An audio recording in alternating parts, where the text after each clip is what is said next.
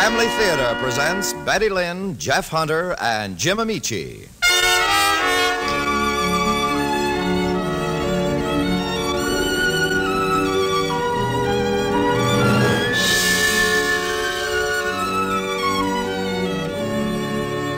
From Hollywood, the Mutual Network, in cooperation with Family Theater, presents Deductive Reasoning, starring Jeff Hunter and Betty Lynn.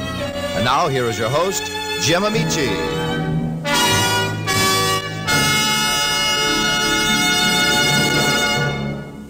Thank you, Tony Lafrano. Family Theater's only purpose is to bring to everyone's attention a practice that must become an important part of our lives if we're to win peace for ourselves, peace for our families, and peace for the world. Family Theater urges you to pray. Pray together as a family.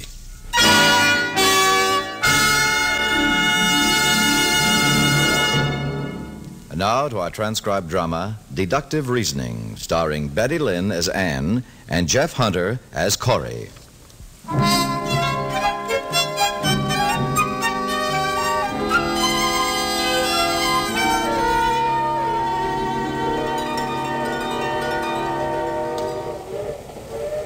Pardon me, young lady. I believe you have my seat. I beg your pardon? I said I believe you have my seat. Well, I'm sure you're mistaken. May I see your ticket? No, you may not. Well, mine says car 12, seat 24A, and that's the seat you're sitting in.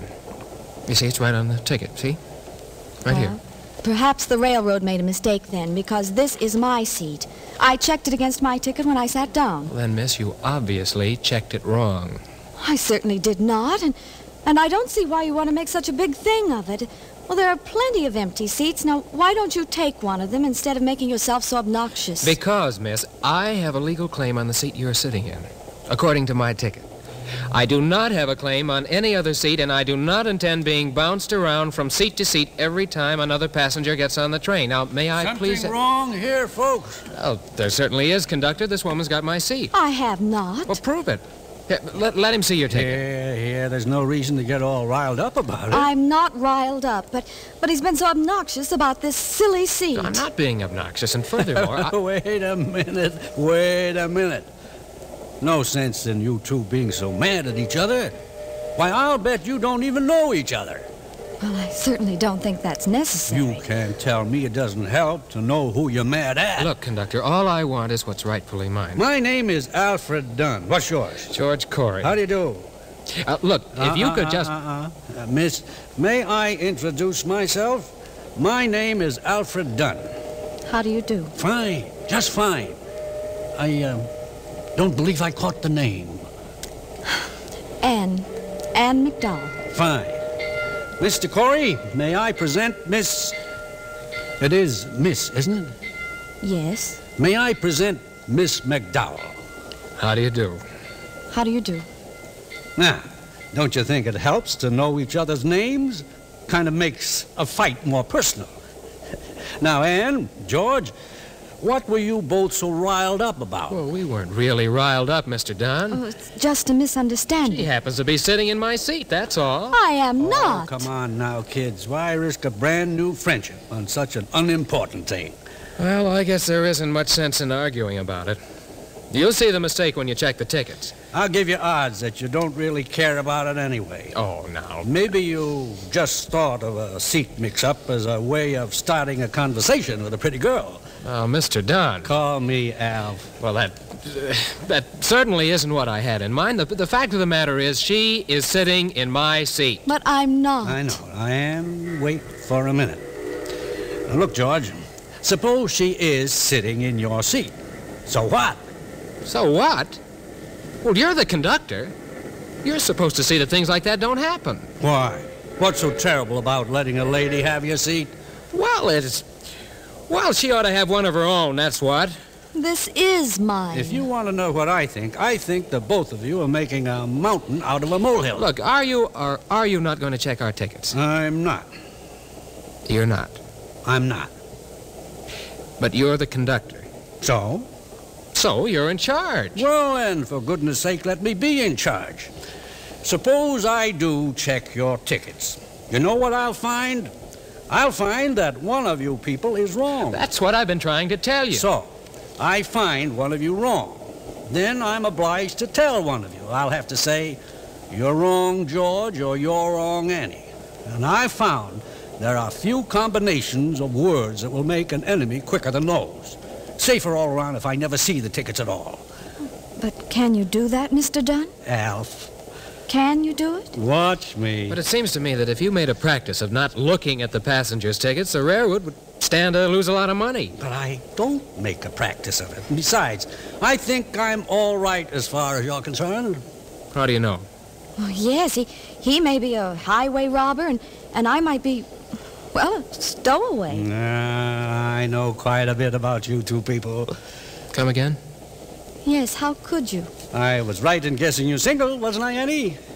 Yes, but if I were married, wouldn't I wear a ring? All right. You've been making your home in the Los Angeles area for no more than 4 years. In Los Angeles, one of your favorite friends is a redhead who wears her hair in a short, kind of a boyish cut. She answers to the name of May. You are in moderate circumstances and at the moment are not thinking very seriously of any young man. Now, you have... That's enough. How could you know all of those things? What is this, an act? You two know each other. George, you are not at all happy about leaving Los Angeles. You are most unhappy about your blue convertible, which you left because you know it's either very costly or not practical to own a car if you're going to work and live in San Francisco. You were in the service, the Navy, was it? Well, yes, I But was. saw no combat. And about that, you have mixed emotions. You're not married, not engaged, and not going with anyone. You and your last girlfriend parted company. There was some pain involved, but you were not too unhappy because although one of you was thinking of a wedding and the other one wasn't, you didn't really believe it would work. And besides that... All right, that's enough. I apologize. Well, it's no act, but how do you do it? Yes, how could anybody guess all those things? Well, it's not really guessing. It's deductive reasoning. Elementary, my dear Watson? That's it. That's what? I belong to a Doyle Club. Sir Arthur Conan Doyle. The man who created Sherlock Holmes. You mean you guess, pardon me, reason deductively just from the clues we give you? Yeah, it takes a lot of practice, but it's worth it. Sometimes you can build up a whole section of a person's life by just studying him for a little while. It helps to while away the hours on a trip. You both really ought to try it. It's amazing. So you see, I don't think I'm taking much of a chance on you two. Mr. Dunn, you have an amazing talent. Thank you. You were right about just about everything. Except one. Except one. Which one? When I first saw you two, I thought you were husband and wife.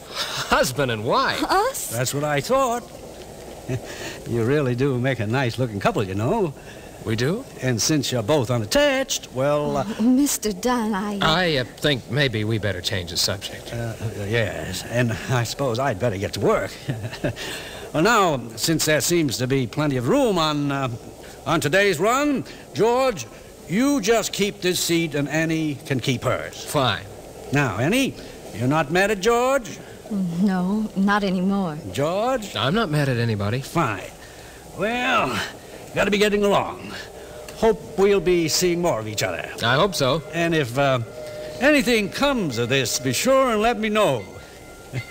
Have a nice trip now. Thank you. Yeah, thanks. That's funny, wasn't it? Funny kind of conductor. I mean, the deductive reasoning and all. Yes, isn't it? I wonder if he's right. I mean, about being able to put together a section of someone's life just by studying him. Search me. On second thought, I take that back. Oh, you're safe. I certainly don't have any skills along that line. He's a strange man. A little like that fellow, what's his name? The one on television. Dunninger? Yeah, that's the man. Well, Dunninger, Sherlock Holmes, or Alfred Dunn. I don't think I'd feel too comfortable having any of them around for long, Mr. Corey. George. George, then.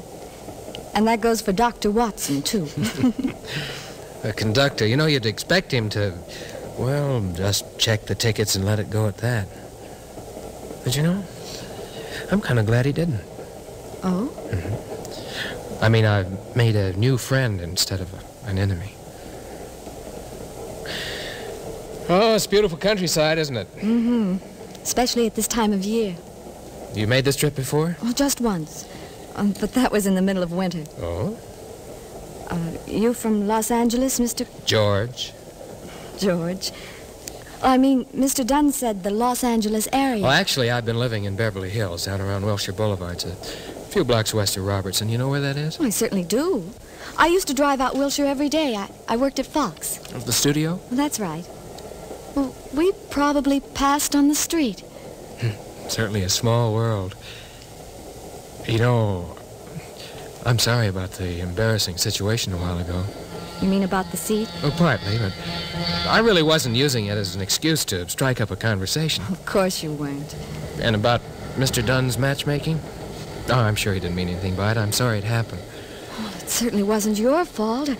I mean, it wasn't your doing. Well, probably the less said about it, the better. Fine with me. Cigarette? Not just now, thank you. Would you mind if I... Go right ahead.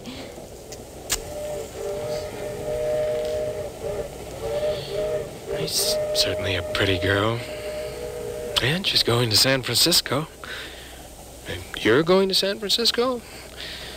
Well, what are you going to do? You're going to sit on one hand and smoke with the other? Oh, I ought to engage her in just a fascinating conversation. That's what I ought to do. I ought to bowl her over with my personality and sweep her right off her feet. I wonder what would be a fascinating topic of conversation to her. Oh, maybe I should look for clues. Yeah, maybe I could figure out a little of her life the way Dunn said. I bet I could. Good-looking girl. Probably went to Hollywood to get in pictures. And apparently she was only about 10% successful. Looks, a mind of her own, good taste in clothes, nice voice. Now, they probably told her at the studio... Frankly, Miss McDowell, we think you've got everything, but... In fact, they probably invested a little money to find it out. But maybe the one thing that's most important. We think you've got everything you might need to be a star in the motion picture business, but, well, some of us are afraid there might be one ingredient missing. You mean talent? Talent.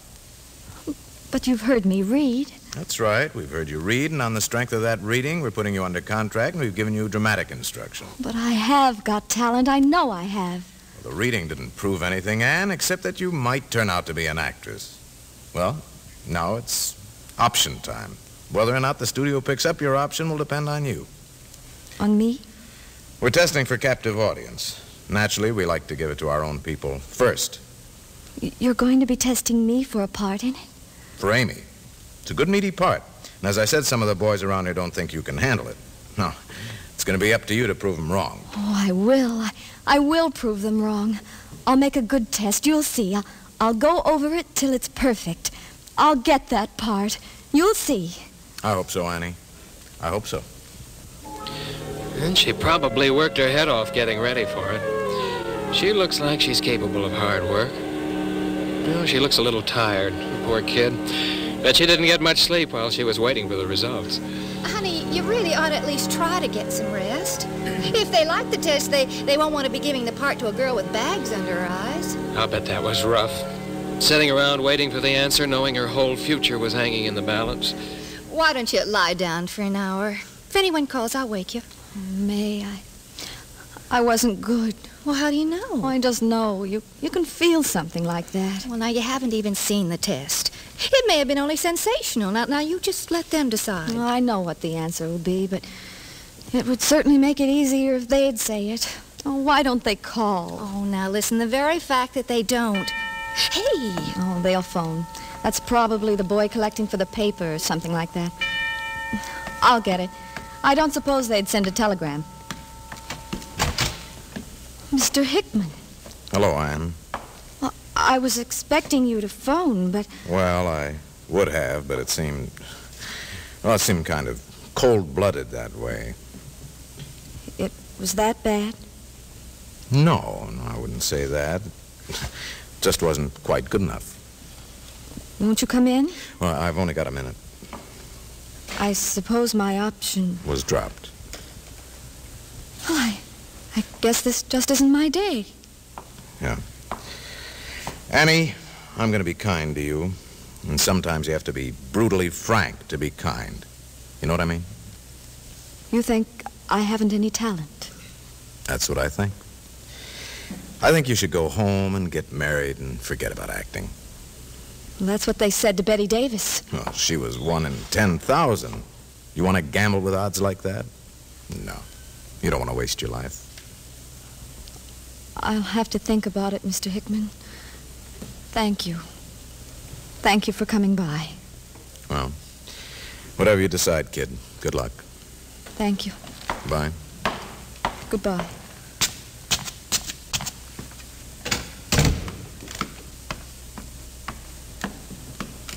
May? Would you mind helping me pack? You got it. You're going on location. I didn't get it. I'm going home.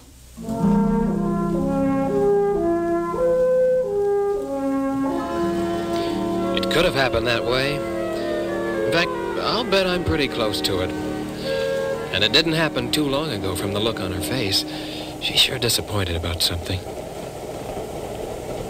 Is anything wrong? What? I said, is anything wrong? Oh, was I staring at you? I'm sorry. No, nothing wrong, nothing. That's good.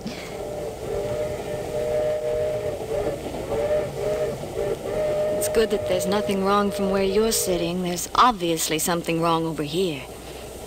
It must be you, Ann McDowell. Must not be very attractive to him if he won't talk to you.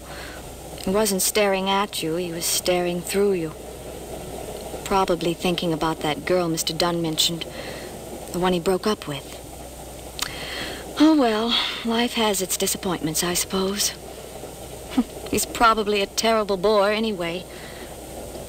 But he is nice looking. Dresses with taste. Might be an artist. Seems to have good color sense. Oh, but if he were an artist, you'd probably have paint under his cuticle or smell of linseed oil about him. An architect, I'll bet that's it. A young architect. Maybe I could open up the conversation by talking about... Now, what do I know about architecture? Nothing. Maybe we've got something else in common. Study him. That's what Mr. Dunn would say. Study him and you'll learn something. Now, why is he going to San Francisco? A job? No, there's plenty to keep a young architect busy in Los Angeles. I'll bet it's that girl. He's leaving to get her out of his system. No, it's probably the other way around. Reason deductively, Anne. He's leaving so she can forget him. That's it. She probably just couldn't get him out of her mind, but he just didn't feel the same way about her, and he was just too kind to let it drag out. George, we don't have to make a big production out of a date. Just a cup of coffee once in a while.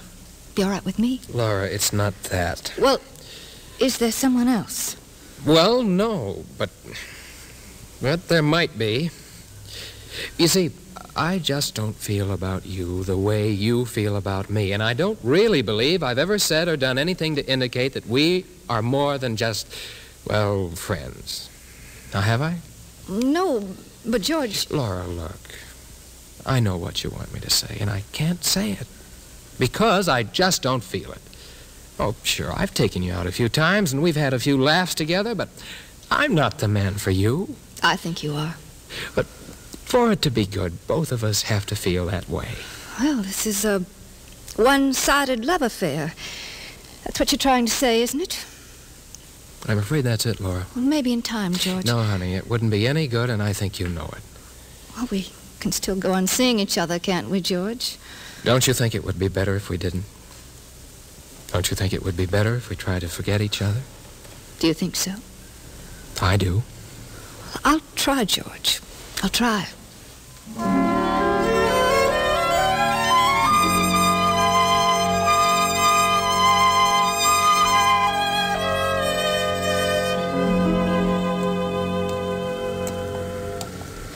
George? Oh, hello, Laura. Mind buying me a cup of coffee? Why do you do it, Laura? It's no good. George. Honey, look. Since your call the other evening, I've done a lot of thinking. About us? About us. It'll never work. And I feel about the greatest misery one human can visit on another is marrying someone you don't love. I know just my being around makes it difficult for you, so... So? So I'm leaving town. Leaving town? I've already sold my car. I'm leaving tomorrow. Well, where are you going? Well, I think it's better if you don't know. What about your job? I'll get another job. What am I going to do? Well, you'll forget about me before you know it, and then the right man will come along. Someday you'll thank me, Laura. Believe me, this is the best thing for both of us.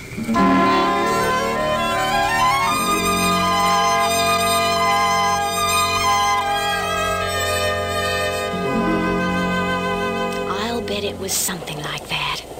He looks like the kind of man who could be selfless. He's just not talking to me because he's got her on his mind, wondering how she'll do. Tickets, please. I asked for your ticket. Husband got it? My husband? I'm not the lady's husband. Oh, pardon me. Natural enough mistake, I suppose. Oh, here's my ticket. Lady, you got the wrong seat. I have? Yes. In fact, you're in the wrong car. But on a run like today's, I don't suppose it matters much. You can stay right there if you want to. Here, you keep the stub. Thank you. Take it. Here you are. I see. The lady's sitting in your seat. Where's Mr. Dunn? Dunn? The other conductor, you know. What? Oh, there's no conductor named Dunn that I know of. At least not on this run. I've been on this run 33 years. I don't recall the name of the Dunn. Yeah, here's your stub. Are you sure about that? An Alfred Dunn? Alfred Dunn? No. Not on this run, ma'am. Tickets? Tickets, please. Do you suppose we got his name wrong? Well, I don't think so. Well, that's funny.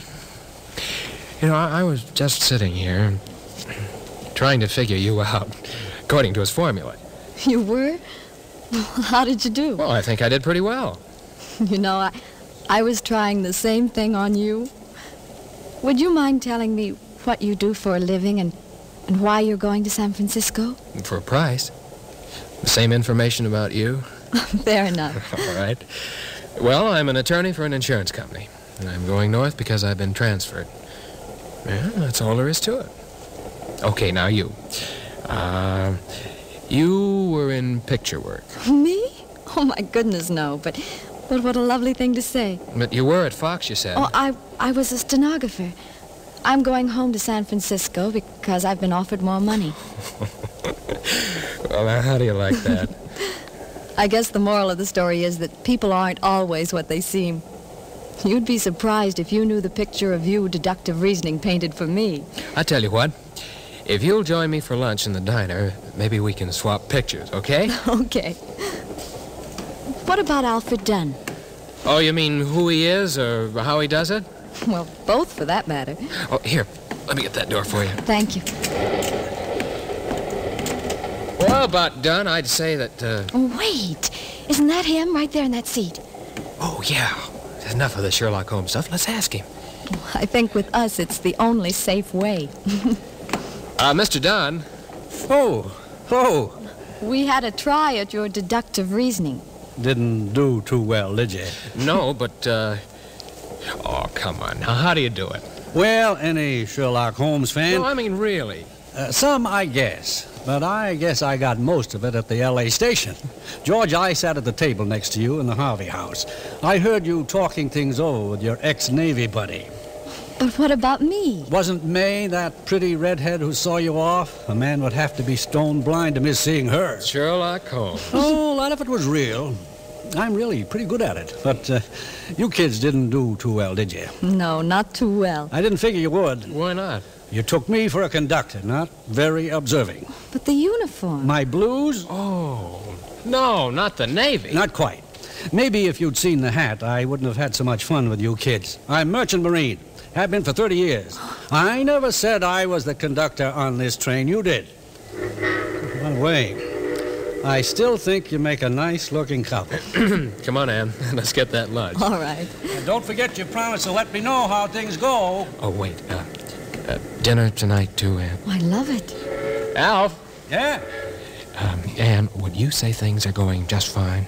Well, yes, I'd say so. Everything's going great, Alf. Just great. Good. Keep up the good work. Why did you do that, George? Oh, we promised, and you can't tell, Ann. The conductor may be shipping out soon.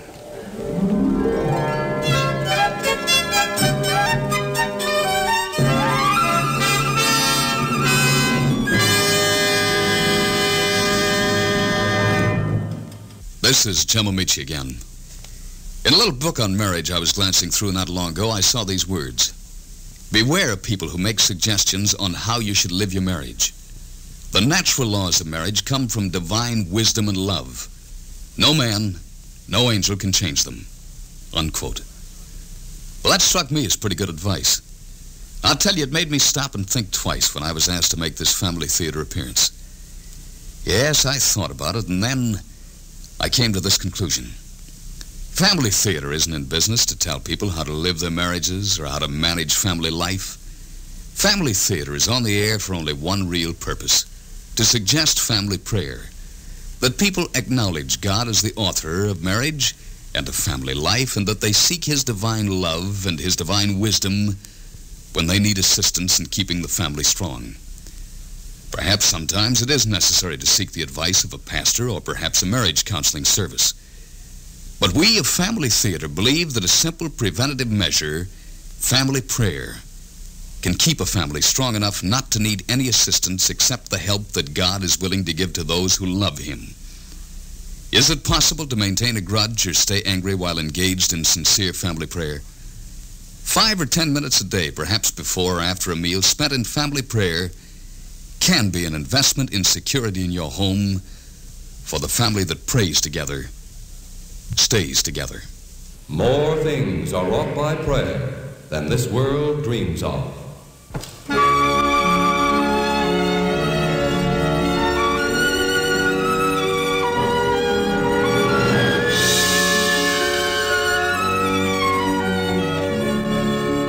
From Hollywood, Family Theater has brought you transcribed Deductive Reasoning, starring Jeff Hunter and Betty Lynn. Jim Amici was your host.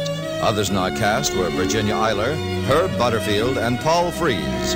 The script was written by Robert Hugh O'Sullivan and directed for Family Theater by John T. Kelly, with music composed and conducted by Henry Mancini. This series of Family Theater broadcasts is made possible by the thousands of you who feel the need for this type of program, by the hundreds of stars of stage, screen, and radio who give so unselfishly of their time and talent to appear on our Family Theater stage. To them and to you, our humble thanks. This is Tony Lafrano expressing the wish of Family Theater that the blessing of God may be upon you and your home, and inviting you to join us next week when Family Theater will present The Coward, starring Gene Cagney. Barbara Hale will be your hostess. Join us, won't you?